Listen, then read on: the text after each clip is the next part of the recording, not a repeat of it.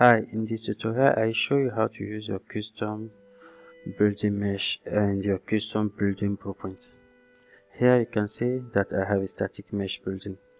If you select it, you have to make sure that your building has its pivot at the center of the mesh. Same for the blueprint actor, and it must face the forward direction.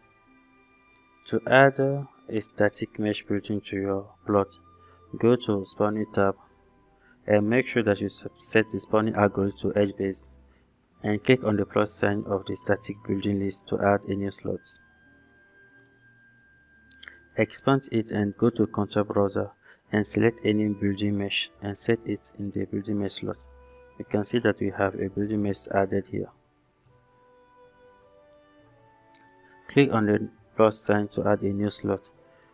In this case, we'll use the Kitbash building blueprint actor. Go to your contour browser and select this and set it in the building blueprint.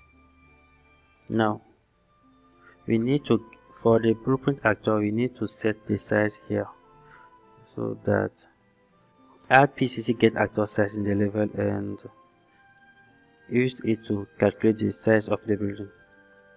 Copy it and set the size here. Notice that for it to use the blueprint, you have to switch to blueprint and set use custom blueprint size and set use custom building size.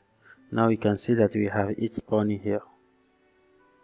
Now let's add more slots.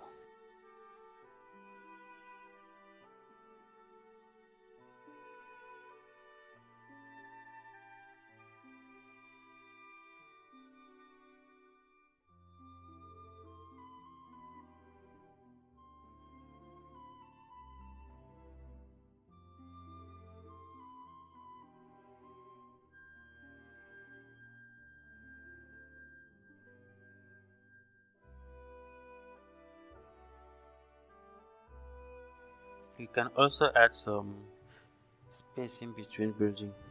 To do that, you go to static building global spacing and click on the plus sign to add a new slot.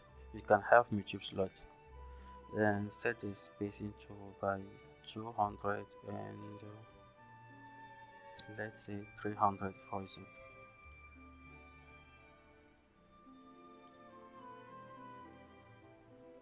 Basically, that is how you select your building to be used with PCC. You can randomize everything if you want.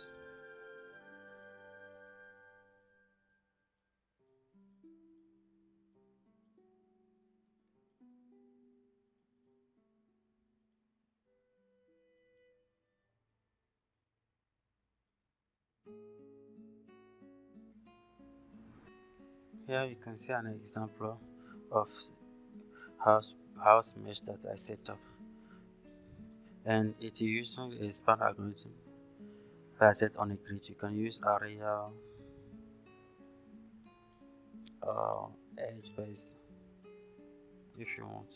There's static building mesh coming from my pack modular next gen modular city. There's the link in the description to get them. So randomize them.